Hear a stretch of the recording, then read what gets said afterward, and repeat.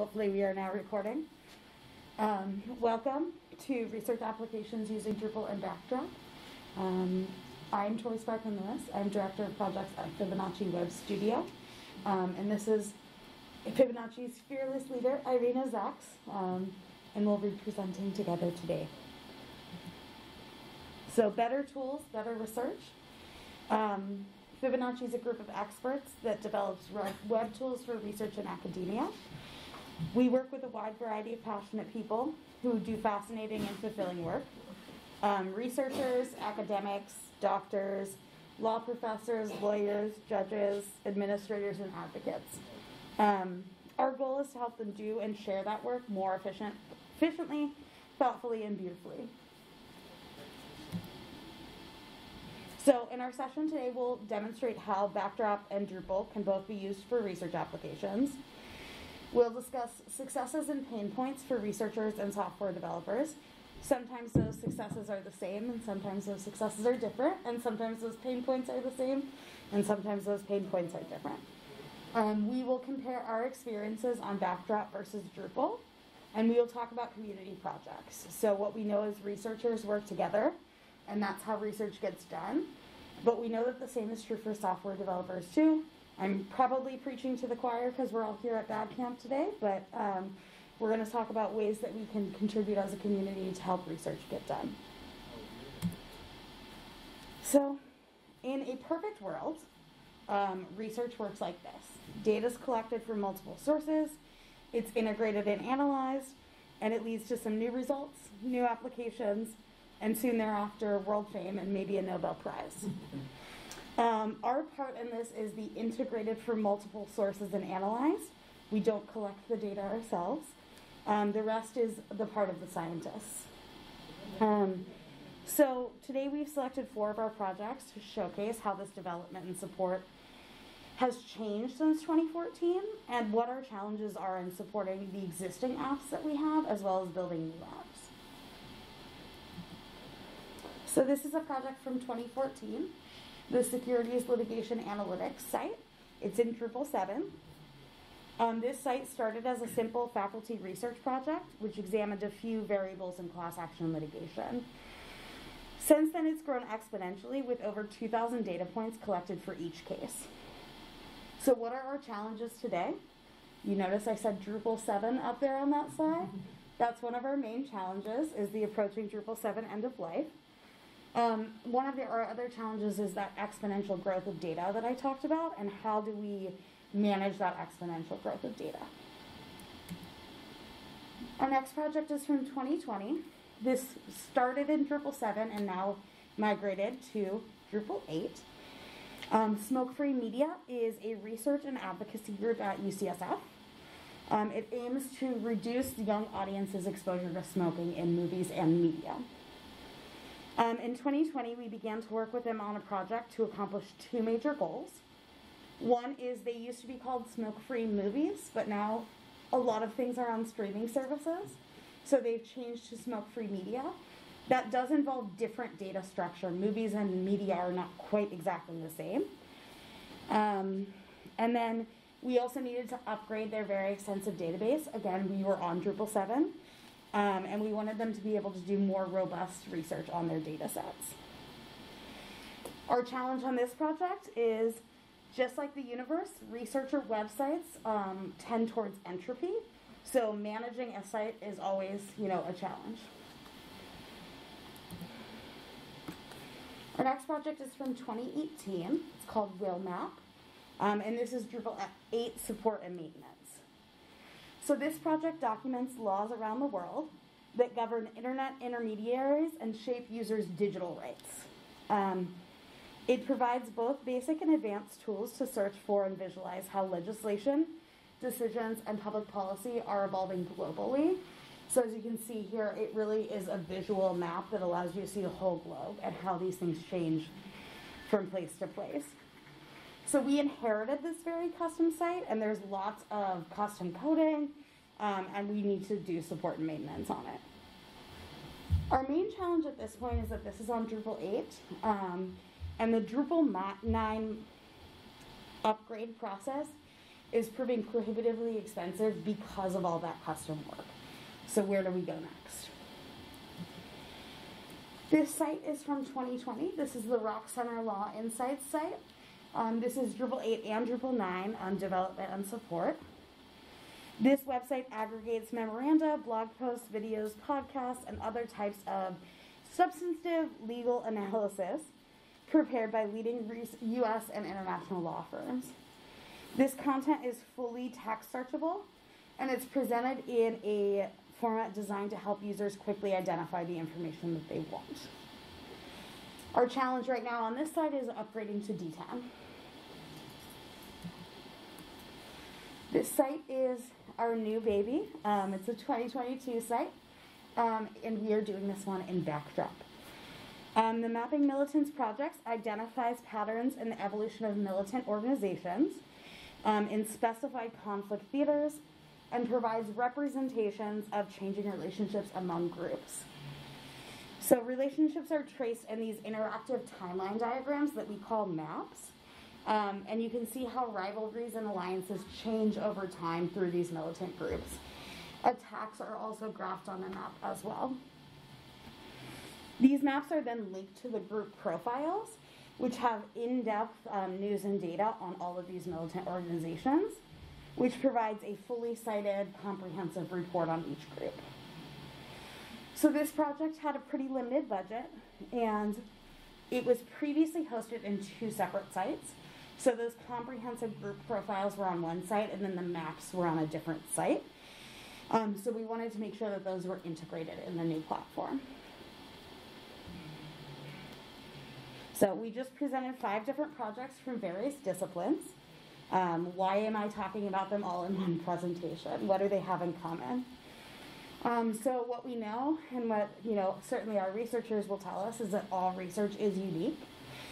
One of the reasons that I love working on research projects is I learn something new every time I'm working on one of these websites. I know more about militant organizations than I've ever thought that I would in my professional career. So it's great to work with researchers who have a new angle on an old issue, or researchers that are starting an entirely new conversation. But what we know is that research, while it is unique, has a lot in common. So we've learned some things from these projects, which research projects often, when we're talking about this kind of data research, begin with a prototype built in a spreadsheet or HTML site. And our job is to move those flat spreadsheets into a database that can handle those relationships and allow that more robust research within the database.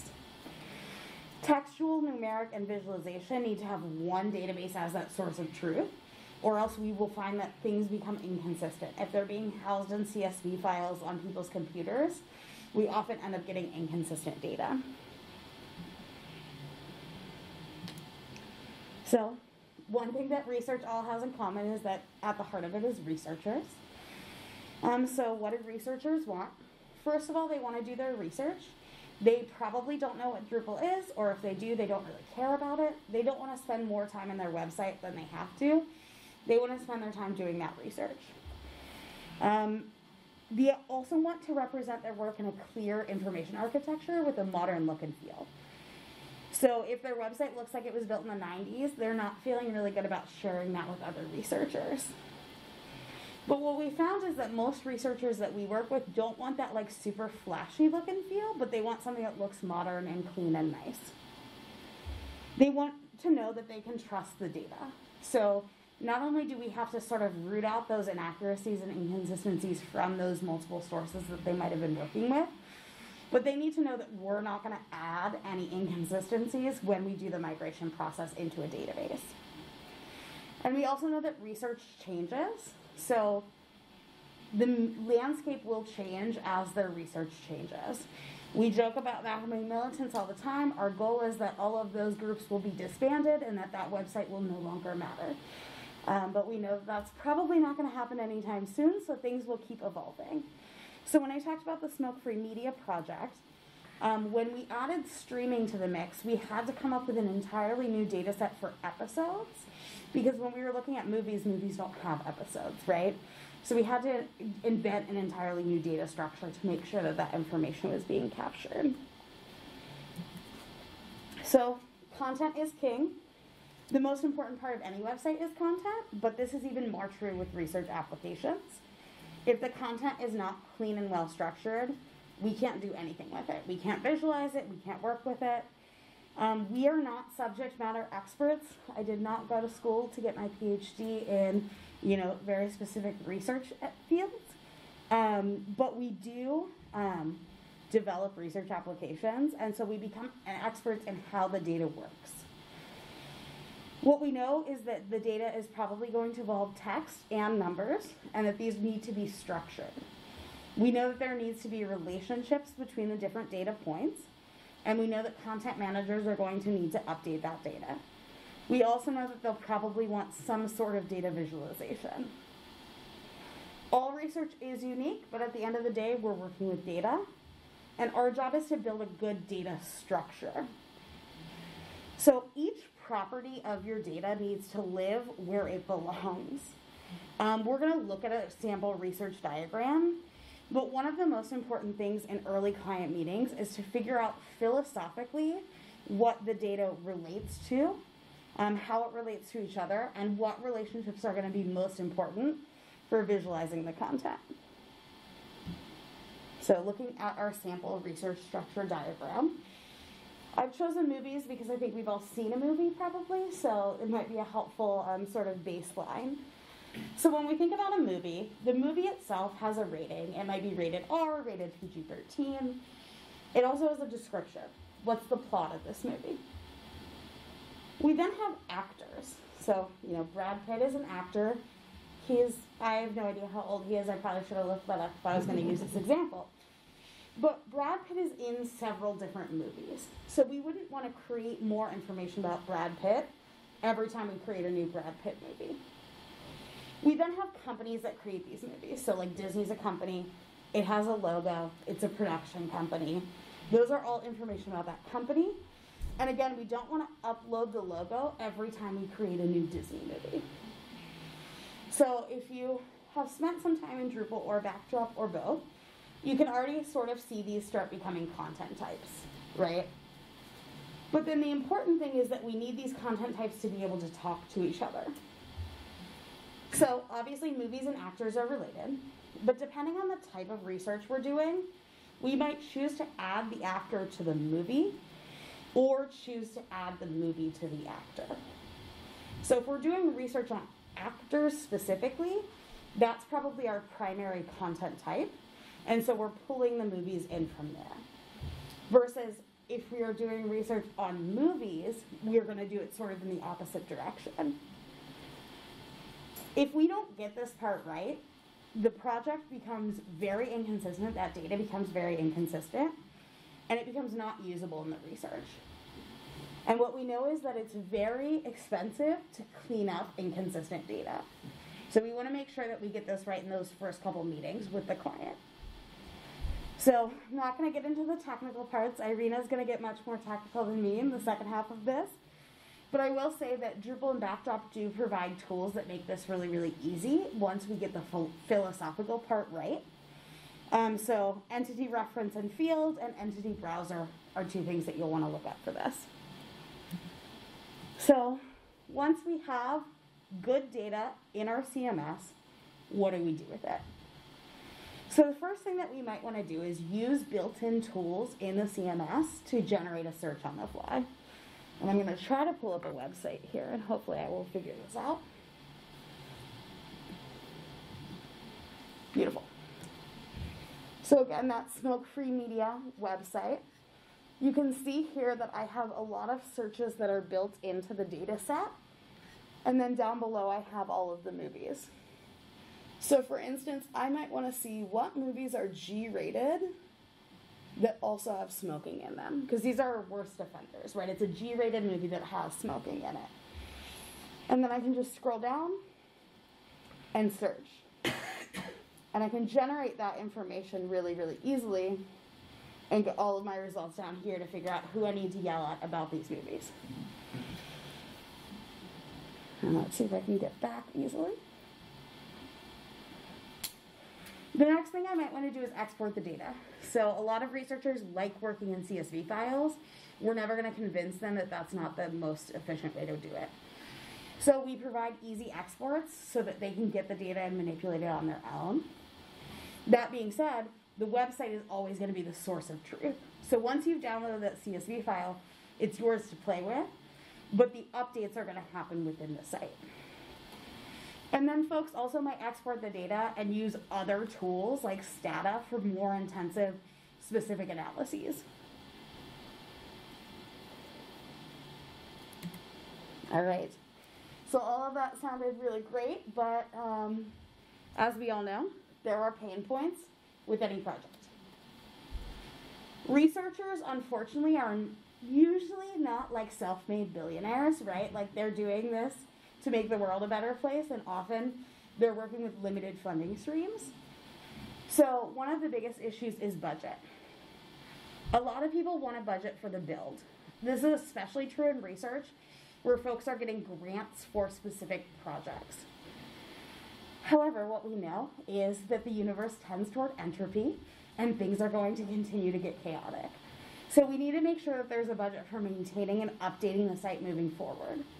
All of these people that got grants and built amazing sites in Drupal 7 are now running into that end-of-life problem where they don't necessarily have the funding to make that full upgrade.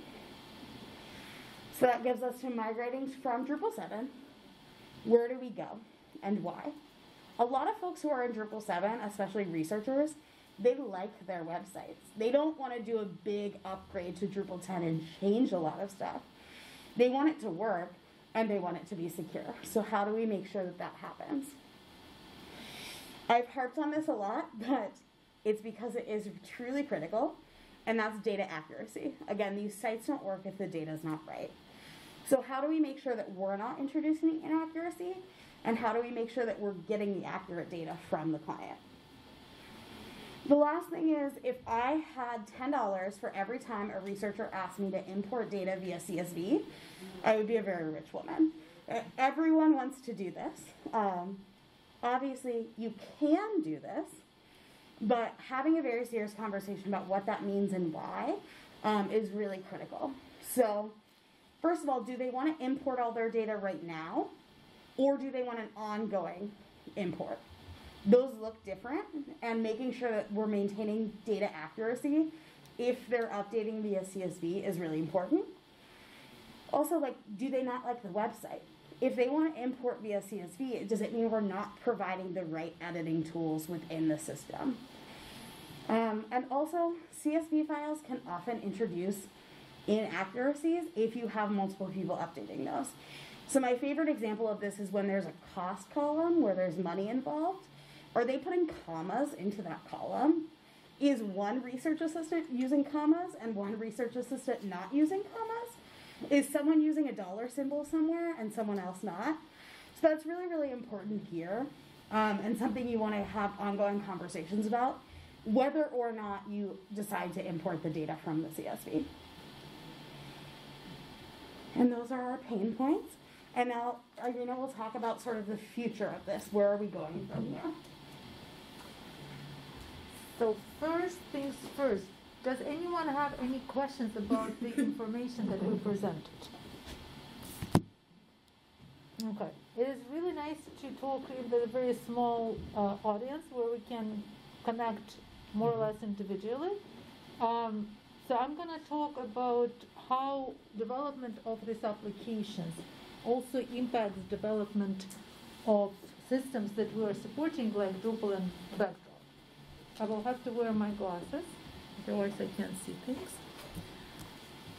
So we presented 4 out of maybe 10 research projects that we are supporting because they represent different challenges. First typical example would be a Drupal 7 project that is right now in the system that is supposed to be end of life sometime. We don't know whether it will be this year or next year, but it has to be end of life. We don't want to develop new features in the system as much as we can, and we need to decide where we will move from here. We also need to manage exponential growth of data, and that this is pretty much like more or less discovery for the project that's 8 years old. Our findings are that if we want to move this project to Drupal 9, it will be, the cost of moving it to Drupal 9 are very close comparable to moving to any other system. We can use Node.js, we can use anything.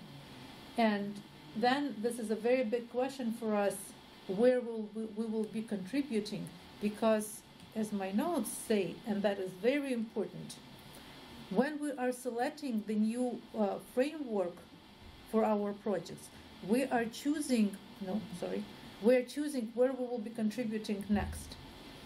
And on most projects we worked on, we contributed either by testing or by bug fixing or providing new modules. So the decisions that we are making today and have made in the past or will be making for our next project impact Drupal or back Drupal by either keeping either we keep contributing to those projects or we move somewhere else and leave the community. So decoupled was one of the very early things with Drupal altogether. At Drupal 7, this site is already built, is partially decoupled.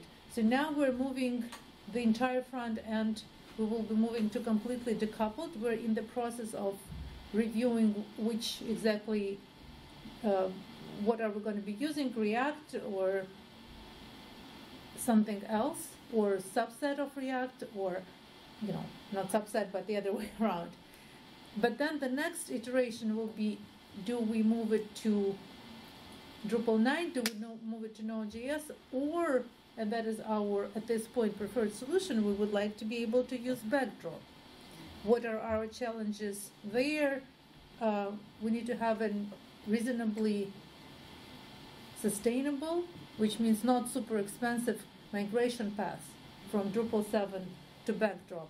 And we feel that contributing in this space will help us in many ways, not on this just on this project, but on many others.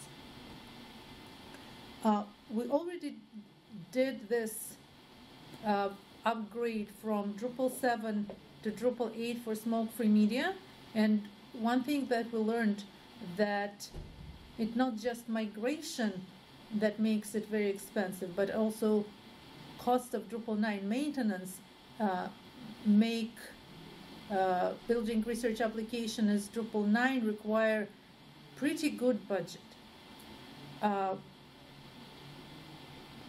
When we moved from Drupal 9 to Drupal 8 to Drupal 9, we had to do significant code updates just because of the change within the system. We're not even talking 7 to 9. So this is something to keep in mind when you're working, going towards Drupal with Composer.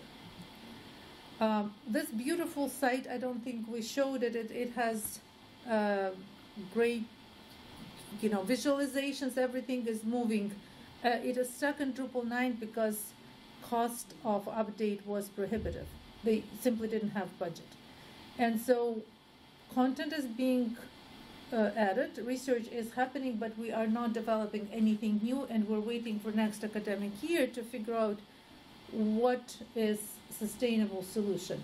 So the word sustainable, every other slide is like, do we have enough money, is the reality. Even people who are not limited by budgets choose where they want to spend money. We did manage to do reasonably easy update from Drupal 8 to 9 on Rock Sensor Law Insights, but it's also reasonably simple site in terms it doesn't have a lot of custom features, and most of the features are in Elasticsearch, which is not tied neither to Drupal 7, Backdrop, or Drupal 9. It's like its own animal. So we'll see when Drupal 10 is out, we'll see what's going to be our next step here. And this is our featured project that we would like to present. We're very happy and very proud of this project.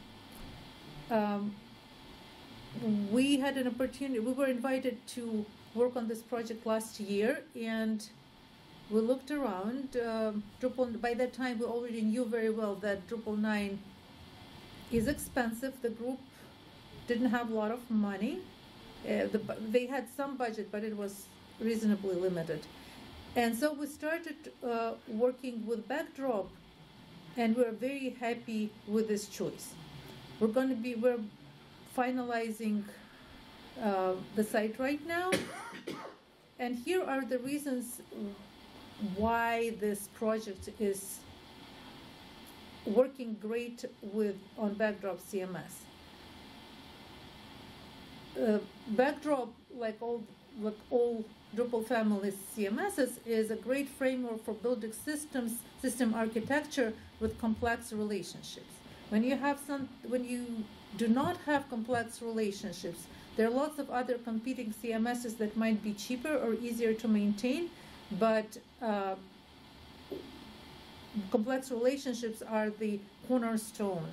It's like the Backdrop Drupal is, I think, the best tool that I worked with to build systems with complex relationships. It has all familiar Drupal 7 features. We have predictable and affordable costs of upgrades, and to make it even easier, it's hosted on Pantheon, and we're very grateful for never-ending support for our wonderful hosting company. While working on this project, we were able to make significant contributions. We created new layout with collapsible bars, which I think honestly, I think it should go in core, because the issues with the sidebar hit us pretty badly, and we're like, you can't see the sidebar that is not there, but it's there blocking you, so we have to have new layout. We completed extremely important module, so you can import data into paragraphs directly. It has completely revisited architecture, because the version that is available on Drupal 9 does not work if anything is more complicated than very simple one-to-one mapping. And also we developed theme for Stanford based on Stanford Decanter front end. And so that opens the door for any project at Stanford to have approved branded theme based on Backdrop. So here are our conclusions. Research projects don't have to be expensive to be good research tools. And our main goal for our company is to support research and education, so we take pride in building reusable tools that can be used by other applications as well. And then we are open source people. Open source is more than the code, and we hope to continue living this life, contributing to building a better society, and maybe contributing to applications that eventually will win a Nobel Prize. Thank you. Any questions? Sure. Do we keep recording? No, we should stop if you want. I'm going to turn the lights on now that we're just chatting. Sure. Just press the button. Sure.